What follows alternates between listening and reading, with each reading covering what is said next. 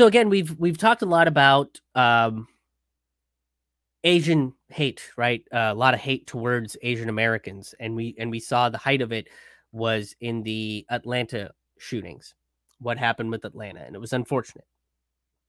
But the violence against Asian Americans has been happening for a long time, and I talked about how the now militaristic attacks towards China are just going to perpetuate that level of Asian hate. You know, before under Trump, it was, oh, he said China virus and he's got a trade war with China. Oh, this is so bad. It's so evil. He's so racist. He's so mean. And now Biden wants to engage in military warfare, right? He's ramping up military aggression towards China, which would be a fucking disaster. But this has been going on for a really, really, really long time. And it just isn't really talked about. So the media has now been nonstop talking about this. Stop Asian hate. You know, it's become a hashtag. You know, I use the hashtag to get people to fucking pay attention. But the media stopped talking about it after the whole China virus. Like Trump said, oh, it's China virus. Oh, you know, and then everybody's like, can you believe the racism? Oh, gee willikers, you know, and they talked about it for a week and then they moved on to something else. And then we never heard about increased Asian violence or increased violence towards Asian people in this country at all until Atlanta happened, which was six spas that were run by Asian Americans that this person went in and killed people. I think he killed 8 people. And then he said, quote, I'm having a bad day. Boy, fuck, if that's a bad day, I don't even want to know what your good day looks like. Shit. Holy fuck. Is a good day just stabbing a rabbit? What the fuck? Holy hell. Like, and then of course, he murdered people. Cops take him in alive because he's a white dude, right? And then they make this excuse, oh, it's, you know, he just said it was about his sex addiction, which we'll get to that in a minute. But, you know, media kind of became silent because Trump wasn't involved in that level of racism. And if they can make all of the racism connected to Trump and only Trump, it's almost like they're erasing the history of racism in America and making it all about like, oh man, Trump invented this. Did you guys remember when Trump invented racism in 2016? Holy shit. You know, that's the way that they frame it. But there's decades of U.S. imperialism that has perpetuated this hate towards Asian Americans. Again, the various avenues of media are responsible for this, right? But U.S. imperialism itself is responsible for it as well, because, you know, we'll do racism, or rather not racism. Why am I forgetting this word? The railroads aside, right? But the railroads were a very that stereotype is still stuck around. You know, that the railroad companies used Asian American, Asian labor specifically. But then you had the Korean Wars, right? Before the Korean War, you had Japanese internment camps, right? So because Japan was being led by a authoritarian dictator, that means that all Japanese people are authoritarian dictators, which means that we have to demonize Japanese people. Oh, they might be sleeper agents. You can't trust anybody that looks even vaguely Asian, because how does the average person know the difference between an Asian person, a Japanese person, a Chinese person, a Vietnamese person, a Korean person? Oh, they don't know that. They don't know the subtleties between the different countries, right? So they just put everybody in internment camps. And this was under a Democratic leader, by the way, arguably one of the most, you know, beloved Democratic leaders of the 20th century, who had his own bevy of problems. Right, FDR. And then we went to Vietnam. Illegally. So now all Asian Americans were communists. So they went from internment camps, we're gonna camp up all the Japanese citizens, to the Korean War, which just perpetuated that hate because they're the enemy, to the Vietnam War, which then accelerated that perpetuated hate even further because the Vietnamese are the enemy and they're communists, so they're here to steal your freedom. So if you see an Asian person, that means that they're here to steal your freedom. That's what that Vietnam War did, right? And then now, as the cycle is perpetuated, we have a bunch of stereotypes about the Asian community. And not just that, but it escalated to Trump's trade war with China, right? It was all, oh, well, China's stealing our jobs. Oh, China's taking away our industry. China's doing this. China's doing that. Meanwhile, I have a MacBook Pro, which I know was made by basically Chinese slave labor. People fucking jumping out of Foxconn, the company that makes Apple products, and they have to have suicide nets in place. No, corporations can go and use cheap Chinese labor, but oh boy, they're here. They're stealing American jobs and freedoms. That perpetuates Chinese hate, right? And here's the thing: that is a bipartisan narrative. It's a bipartisan narrative. I've heard Democrats and Republicans say this shit. But now we have this militarized aggression that's going on towards China, and every time we turn on the media, they talk about, oh, how the Chinese menace, oh, the Chinese are coming, oh, they're taking over, they're doing this, they're doing that, and that's going to perpetuate the hatred towards Asian Americans. It's very similar to the way that the Gulf and Iraq War was to brown people. Nobody knew the differences between somebody from Iraq and somebody from India and somebody from Pakistan and somebody from Afghanistan. It was all just shades of brown, and the military is saying we're attacking brown people in the Middle East. So that perpetuated hate towards them because that's the enemy. That's the narrative that they choose, right? They choose that this is the enemy narrative. And this level of hate, I just, again, it goes all the way to the 1800s when they were just Chinese laborers working on the railroad for pittance. And these laborers were chosen because, the railroad company can probably pay them a cheaper wage than the unionized American workers. And then the American workers were sold a bill of goods saying that, oh, well, they stole your job by underbidding you, causing that conflict within the working class. All the way to that, all the way to now. We just kind of went through that. It's the same thing for brown people. It's the same thing for black people. U.S. imperialism did that. The wars we waged by making these people the enemy did that.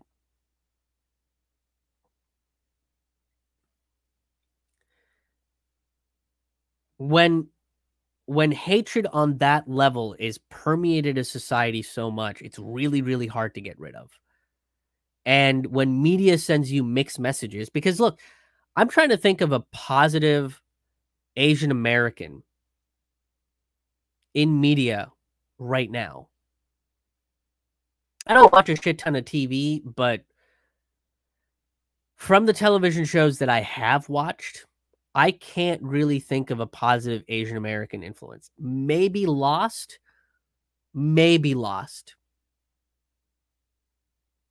Honestly, like, one of the most positive portrayals of Asian American culture is in the Avatar series, not the fucking movie. I'm talking about the animated series. And it has a lot of Eastern philosophies in there. It has a lot of Asian philosophies in there. And it does a really good job of portraying all that stuff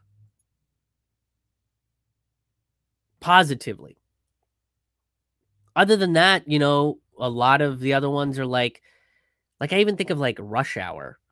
Clearly, the a lot of the humor is based on a language barrier between Jackie Chan and Chris Tucker, but even then, it was like the jokes were about the fact that he was a Chinese immigrant that didn't understand English.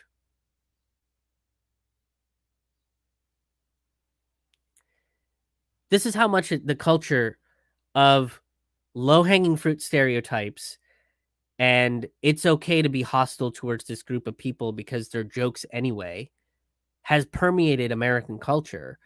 And now the media is sending mixed messages because they're like, oh, U.S. imperialism says we need to increase military aggression towards this country, making Chinese people the enemy, but we have to stop Asian hate, that's a mixed message. You're just trying to look good so that people don't fucking stop tuning into your racist neoliberal bullshit. Your manufactured consent for war. So you're like, oh, we'll stop Asian hate, but also Asians are the enemy. Because all North Koreans are evil, and because all Chinese people are evil. Because that's how the war machine frames them.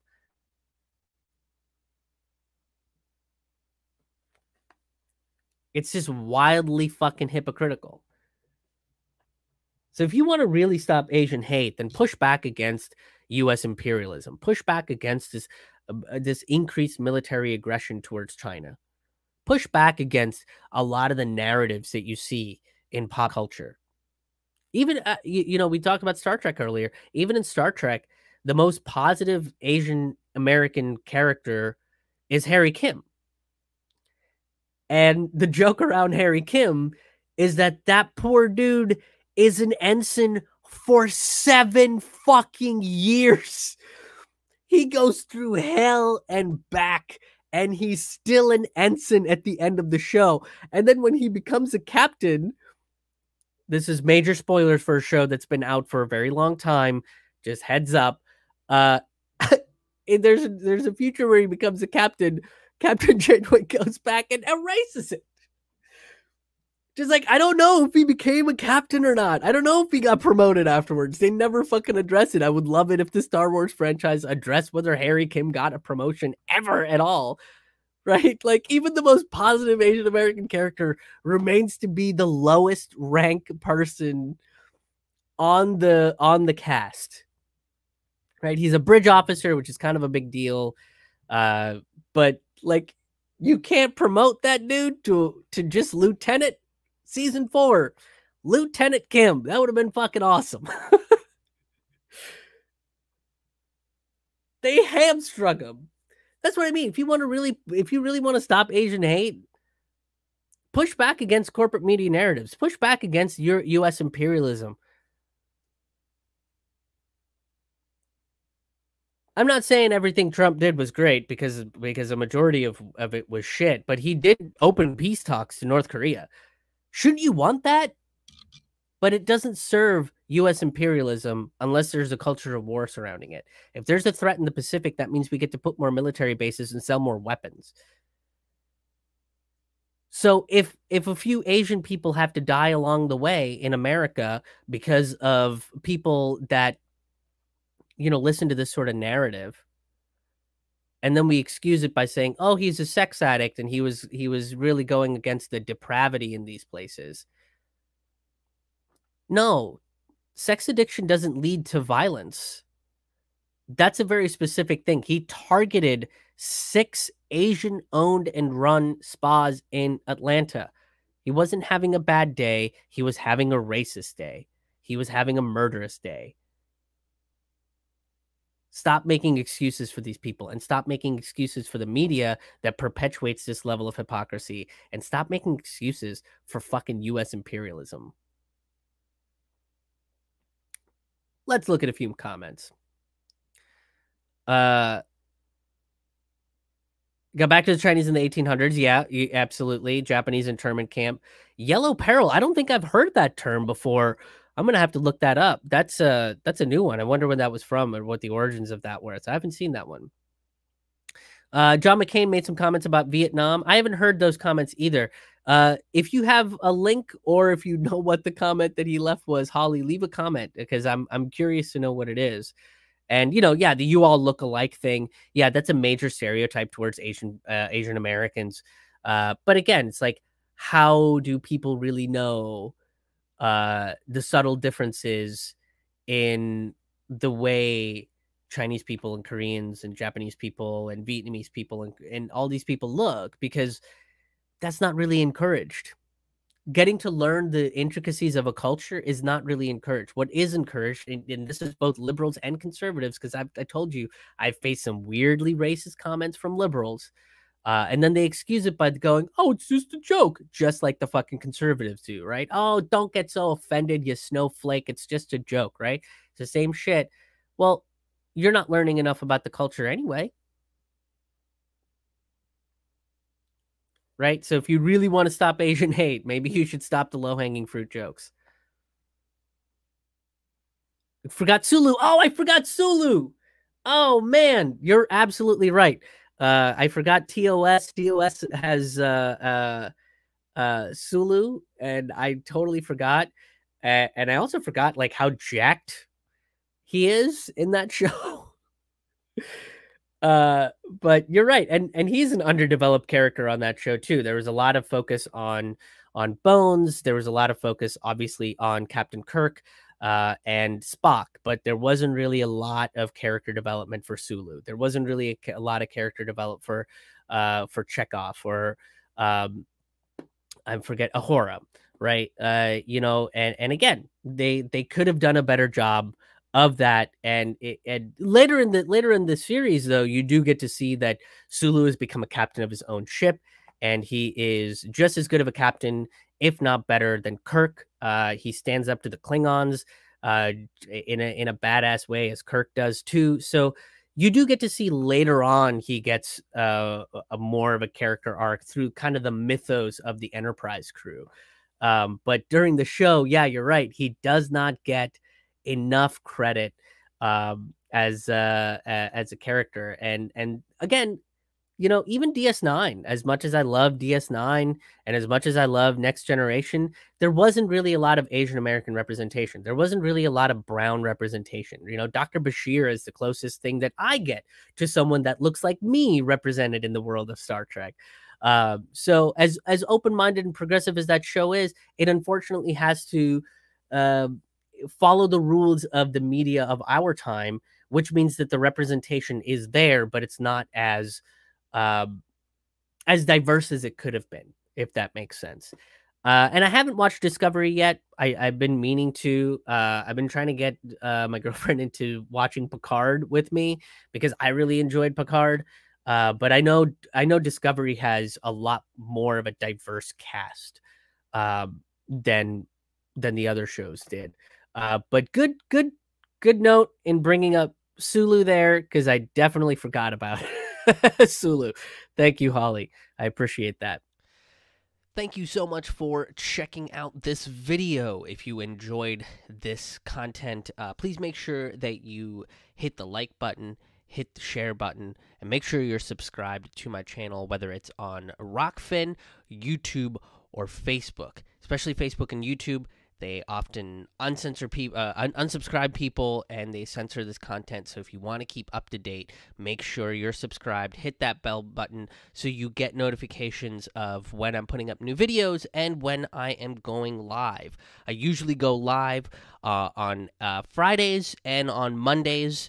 And if you want more information about a bunch of the other stuff that I do, whether it's my Forkful of Noodles podcast, the Taboo Table Talk interview podcast, or the Road Reflections live streams, make sure you go to my website, krishmohanhaha.com. It's KRISHMOHANHAHA.com. There you'll find past episodes of various shows that I do, as well as information about when I'll be performing live virtual comedy shows, the Forkful of Noodles live virtual comedy shows. The dates and tickets will be available directly on my website. But if you're also on financial stable ground, you can help contribute to the show financially by making a one-time donation or becoming a sustaining member, which gets you free tickets and bonus content. You can go to krishmohanhaha.com/donate to make any kind of financial contributions. But if you can't, it's not a necessity. Most of my stuff is available for free and for everybody to enjoy. So again, go to krishmohanhaha.com. It's KRISHMOHANHAHA, and I hope to see you at the next video.